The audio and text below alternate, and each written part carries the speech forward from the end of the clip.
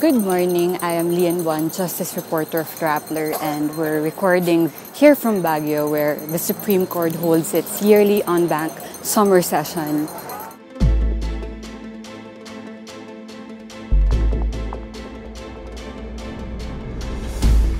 Today, this morning, the justices will hold its on-bank session, which they usually do every Tuesday. But because yesterday was a holiday, they're going to hold it on a Wednesday this week. In front of me right now are supporters of former Senator Bongbong Marcos.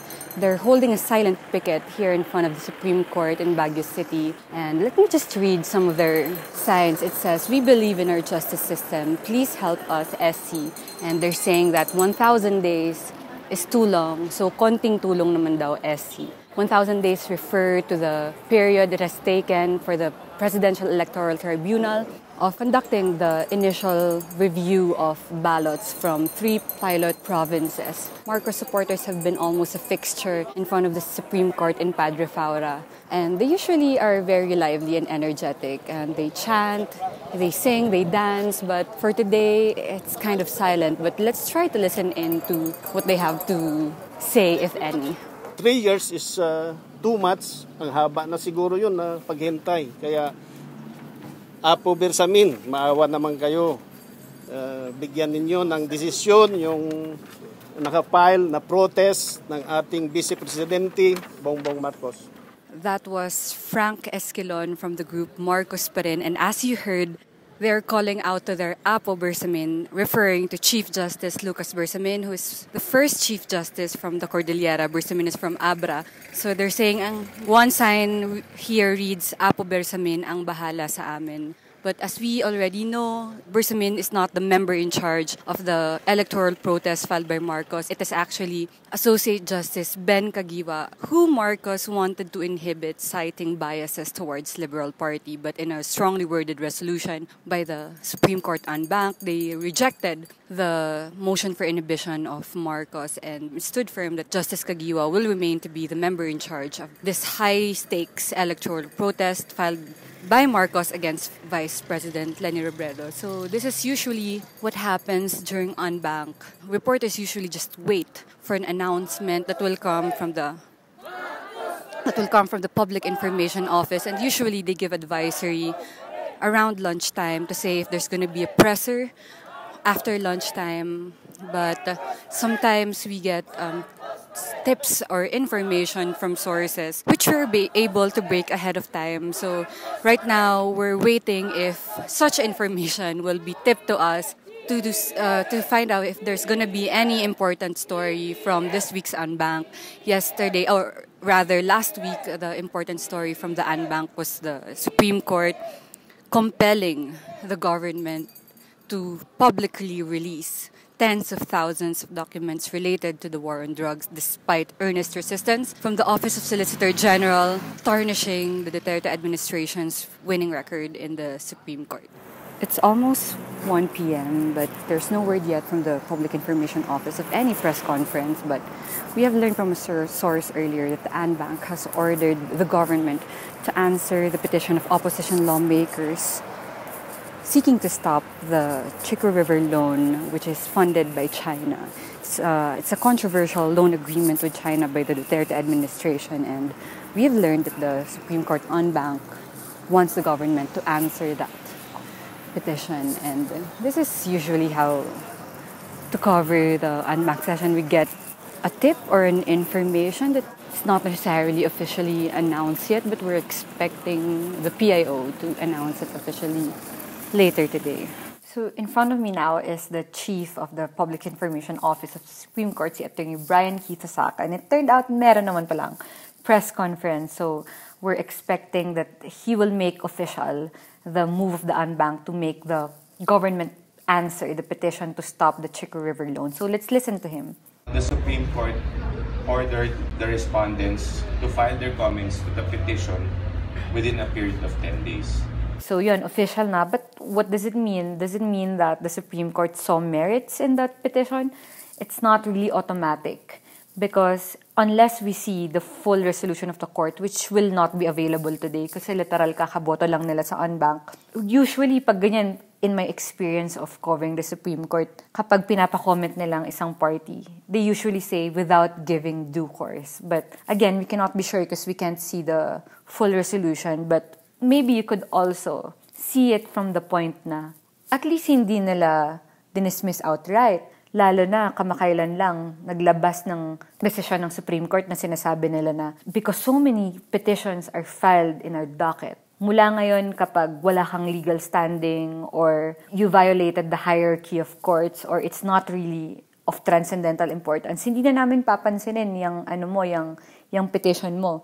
So, pwede mo rin sigurong tignan na, baka pwede nga nilang dinismiss outright yung makabayan petition pero hindi nila pinadismiss. So, those are the considerations. Actually, para sa akin, isa ring anggulo ay yung there's no TRO. Makabayan requested for an urgent TRO and because there's none, edi effectively, nothing is stopping the Duterte government from proceeding with the controversial Chico River Loan Agreement with China. Although si President Rodrigo Duterte na rin naman yung nagsabi na ipapa-review daw muna niya. And when we thought that that was gonna be our only story from the Unbank today, Attorney Hosaka announced that there are two equally important decisions for today. One of them is very close to home, right here in Baguio. It involves the cutting of trees of SM Baguio. Let's listen to Attorney Hosaka. It involves a temporary restraining order which was issued by the Supreme Court way back in March 24, 2015, which prohibited the cutting and balling of trees at Luneta Hill in Baguio City, where the SM Mall is currently expanding. Okay, to backtrack lang, yung mga nakakaakyat na sa Baguio, you can see that SM Baguio has expanded. They now have a sky ranch. There's a Ferris wheel, there's bump car, and all of that was made possible because they cut trees. And in 2015, in the continuing expansion of SM Baguio, sabi ng Korte Suprema, nag-issue sila ng temporary restraining order prohibiting SM Baguio from cutting more trees. And today, the decision is to make permanent the TRO. Pero may caveat. Let's listen again to Attorney Hosaka. The permanent status of the temporary restraining order is without prejudice to the filing of an application for an environmental compliance certificate in accordance with existing laws and regulations. It just means that SM Baguio now has the option to secure an environmental compliance certificate, and if they can secure that, then maybe they can proceed. So, fight is not yet over for the environmentalists, and it's just making me sentimental because in 2012, nung wala pang pinuputol na puno, well, not really wala pang pinuputol na puno, but when all of the wave of protests started, kasi gusto magtayo ng parking lot ng SM Baguio, I was a young producer then for a television network, and this is one of my first story, if not the first. Hindi ko na matandaan. If not the first, so hindi pa pinuputol yung mga puno nun. But eventually, they were cut. So it's just making me sentimental now to go from there and to be able to be here in Baguio today and be the one to report this important step towards protecting those trees. I feel like it's just come full circle. But moving on from sentimentality, the third item on the agenda of the PIO is an equally important decision that concerns the profit share of local government units. It's now known as the Mandanas decision, and let's listen to Attorney Hosaka. The Supreme Court ruled that the basis of the internal revenue allotment for local governments is based on all national taxes.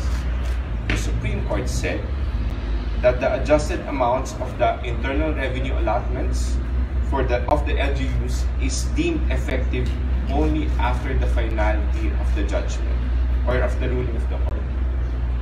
Hence, the adjustment amounts will be given to the local government units starting with the 2022 budget cycle.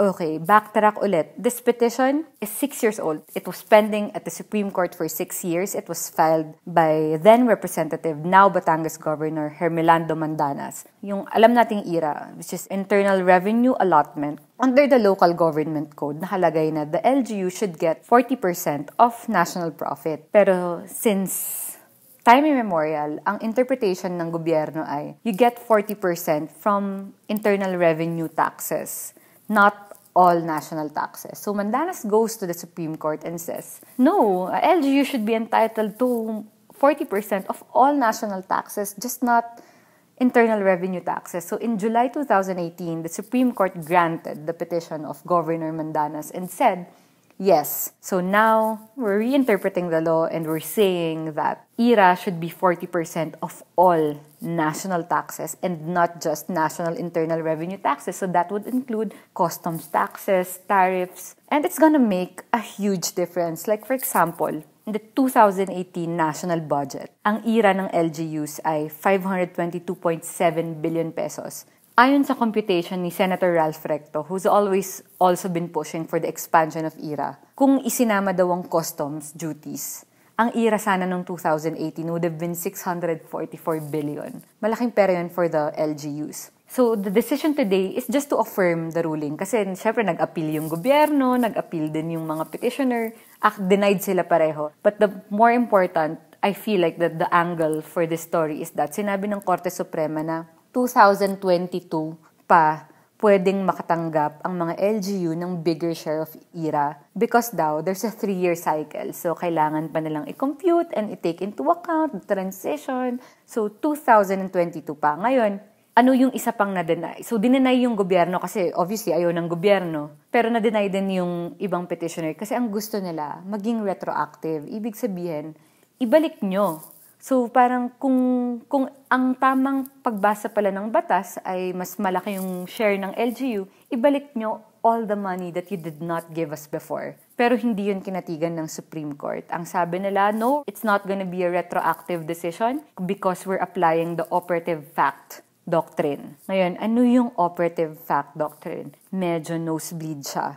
Operative fact doctrine, ayon sa isang ruling ng Supreme Court, is if a law was declared unconstitutional, and I quote, the effects of the unconstitutional law prior to its declaration of nullity may be left undisturbed as a matter of equity and fair play.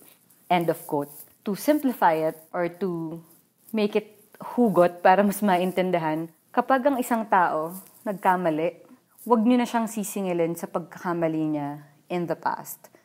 Parang yung pagtama niya ng mali niya should just be applied in the days to come, in the future. So parang wag nyo na siyang singilin sa mga hindi niya nagawa dati as a matter of equity and fair play. So parang sabi ng Supreme Court, move on na tayo. So by 2022, LGUs would start getting a new and bigger cut of IRA.